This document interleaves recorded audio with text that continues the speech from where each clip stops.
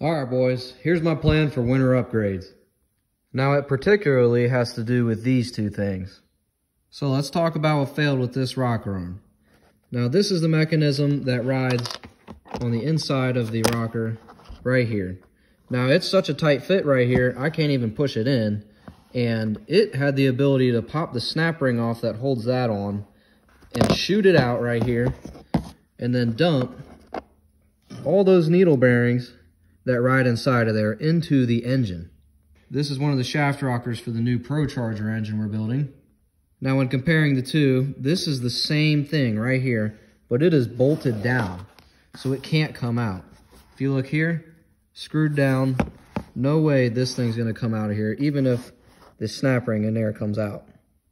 And another thing I like about these shaft rockers is that they don't use a stud girdle, so it's really easy to adjust them right there, and I don't gotta loosen it up.